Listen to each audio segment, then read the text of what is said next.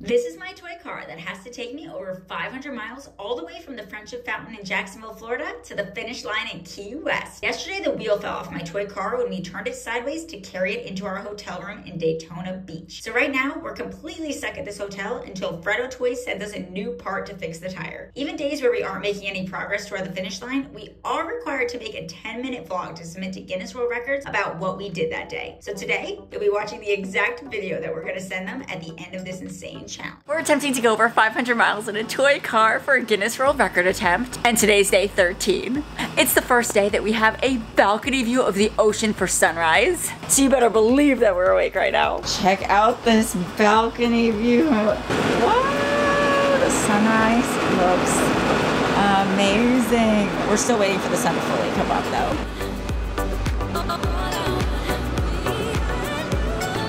I keep being afraid that I'm gonna drop my phone down there. This is not a drill.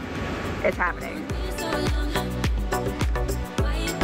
It's finally happening.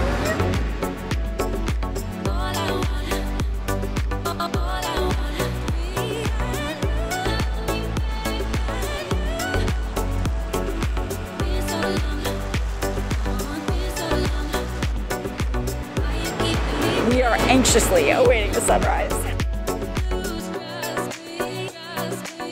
That was amazing. Now it's time for getting ready and free breakfast. I gotta hurry and get ready because there's nothing I love more than free breakfast.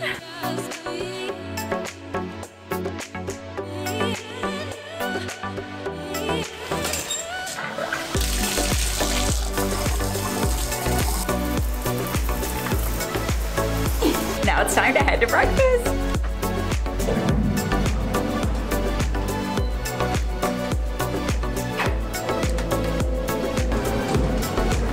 Oh, it smells so good.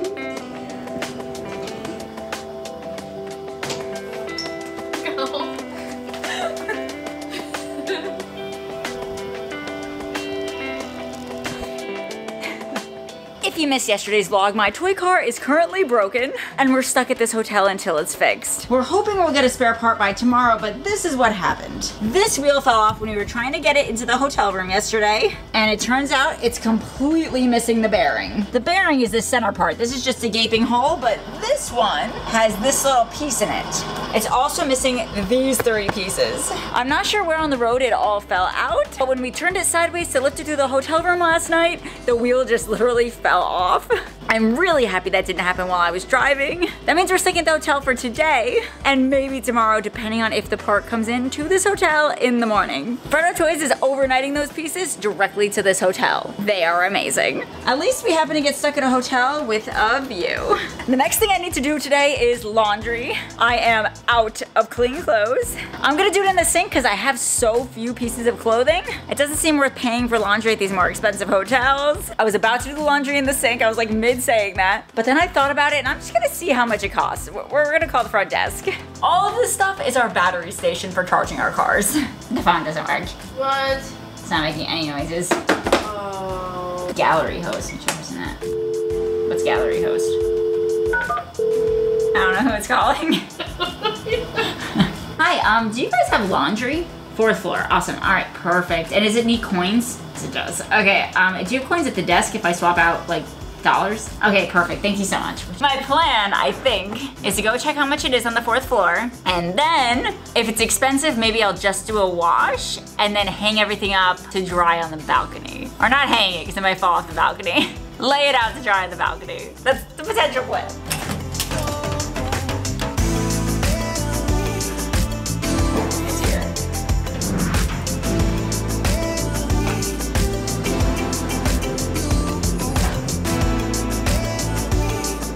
Found it. Oh no. Okay. Let's see the prices, baby. $3 just to wash my clothes? I don't know, that seems more expensive than anywhere else I've seen. But it'll probably take me an hour to do it in the sink, so probably worth it. It's weird, I'm like cheap when it comes to certain things, but not when it comes to other things. Like this hotel was not cheap, but I was okay with spending the money because I really wanted free breakfast. But I don't want to spend $3 on laundry. Girl bad. I'm not gonna spend $3 on drying it though. I'm just gonna do a wash.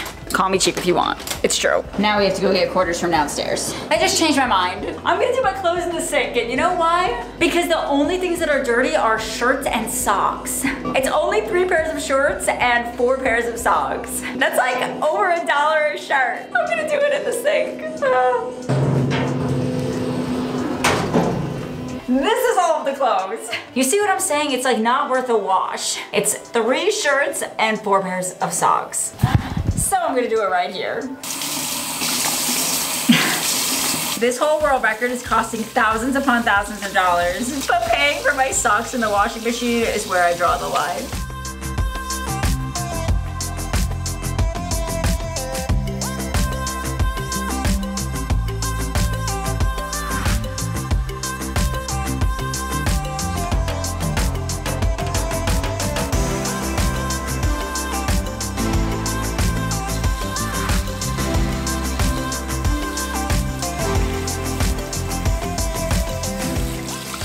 I wish I filmed what I went through to try to get this chair out here.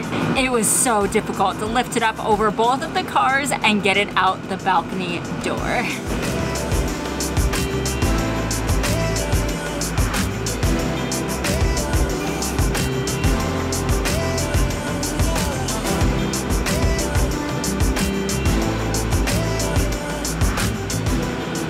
Okay, so this is everything. It's all drying out here, baby. Everything we wear on this entire World Record series, except for my PJs, is part of our fundraiser to help save animals. I don't know if you've noticed, but I wear animal socks every day, and each sock helps save the animal that the sock is. These ones are perfect with Easter coming up. These ones help save bunnies, these ones help save monkeys, and these shirts help save cats and dogs. Same with this one. The link to support the fundraiser is in my bio, or you could buy merch, and that also helps save animals and is part of our fundraiser. The socks are my favorite. We have just been chugging away at work on our laptops for hours, and now I'm starving. So it's time to eat the leftover breakfast from the cup. This one has a hash brown in it, eggs and bacon, and this cup has yogurt and fruit. Our goal was to not have to really leave the hotel room much today, because Lauren's been killing it getting the logbook done, and I've been looking through our GPS coordinates for Guinness World Records to make sure everything's on par to send to them, and I've been sorting the footage for this vlog. Let's eat because I'm starting to get dizzy. I don't know why, but for some reason, even though this is one of the most expensive hotels, they only have a microwave downstairs. So we gotta go make a little trip down.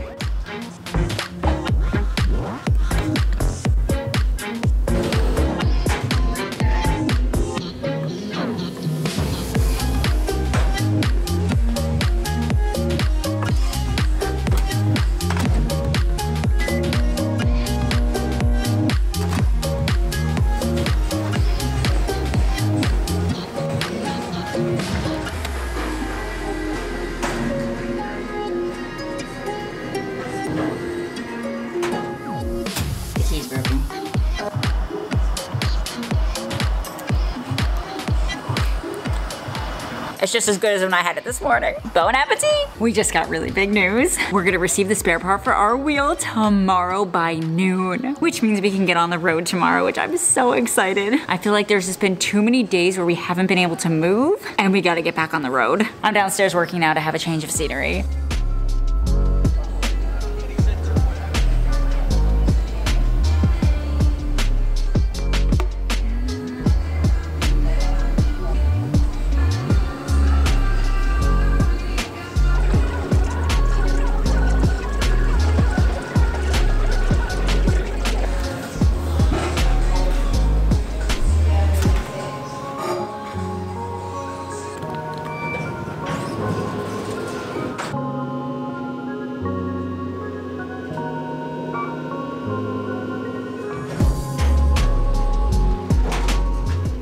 We are back in the hotel room, and I have a very important thing that I've been putting off I have to put this nail polish on these stickers. I have 2 new stickers on my car. And at any point in this world record, we could get caught in rain. If we get caught in rain, we need to protect the stickers against water. Which Lauren had this idea to get nail polish to cover the stickers. We already covered the first 2 stickers the other day, but I just got these other stickers the last time we were driving. So now they need nail polish to cover them in case we get caught in a rainstorm, which I'm hoping doesn't happen. But in the next over 6 weeks, it might. I don't know why this happened, but I just noticed that my sticker is bubbling up like crazy. It has all these air bubbles in it. I don't know if I messed up when I put it on. I'm just noticing it now, but there's an air bubble there. And the Daytona Beach one has so many. There's one right here. There's one right here. I'm just gonna have to accept it. I want to keep this car so bad after the world record, but I don't have a spot in my house to put it because it's so big. I would literally have to build a shed, which I'm actually debating on. But if I only can keep one part of this car, it's gonna be the hood of the car, which is why we're decorating it with stickers from all the different awesome locations along our route. In the last vlog, we passed Ormond Beach, and we're in Daytona Beach now. I'm really sorry about the lighting in this vlog.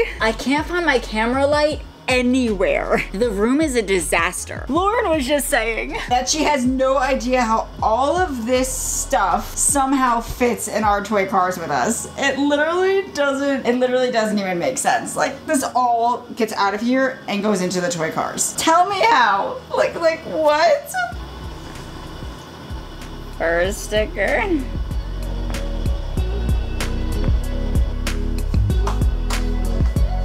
Yeah, just keep. Come back up.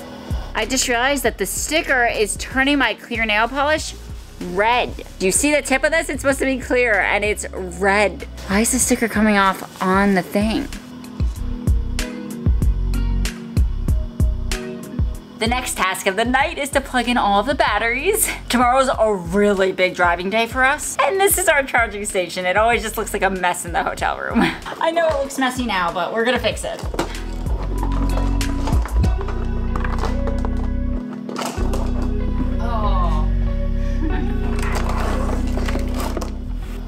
There's a battery missing somewhere in the chaos of this room. I just realized there's only 5 here and we're supposed to have 6. Lauren's looking to see if she can find it anywhere, but the room is a mess for just being a 1-room hotel room. So hopefully she can find it because we desperately need that. So it's gotta be in here, right?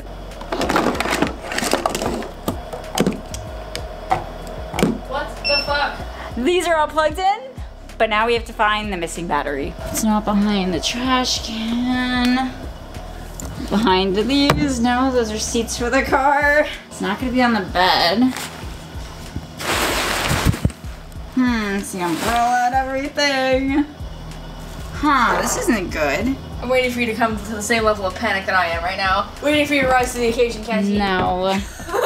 It's not in the cars. I don't understand why it would be in the cars, but do you think when the wheel fell off, we like panicked and like left a battery? No, well, we looked for the piece. It couldn't be. How are we missing a battery right now? Guys, we need that battery to function tomorrow. Like, we will not be okay without that battery. Oh my God. You got it? No. Oh. Because here's the problem. The hood takes 2 batteries at a time. So if we're missing a battery, we're technically missing 2. We can't even swap them out, which means we each only have 1 set. It has to be in the room. All right, we're gonna keep looking.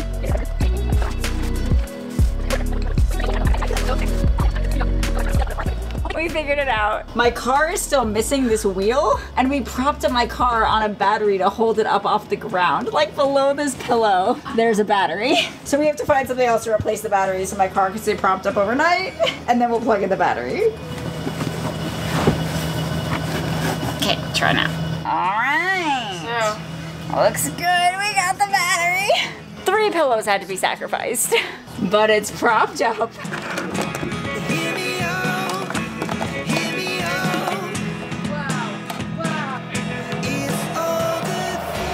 Officially all charging up. So we'll be prepared for tomorrow. Tomorrow we have to go over 15 miles. I still don't have a spare set of batteries. My boyfriend Brandon was supposed to come to give us a spare set of batteries the other day, but he ended up staying in Tampa because he has a lot of work to do and we couldn't get on the road anyway.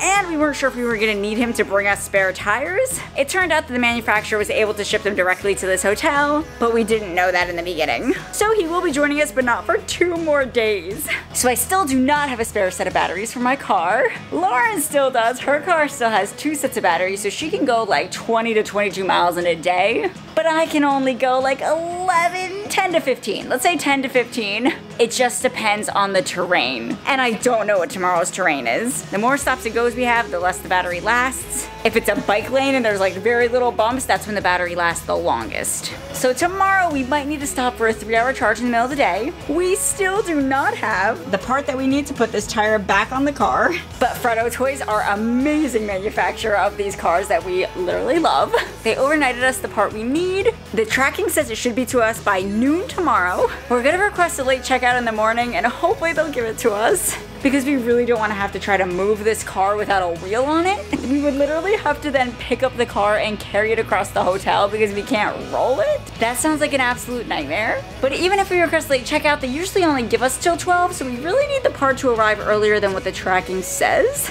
Basically, we need a lot of miracles to happen tomorrow. And fingers crossed we can get back on the road and everything turns out just fine.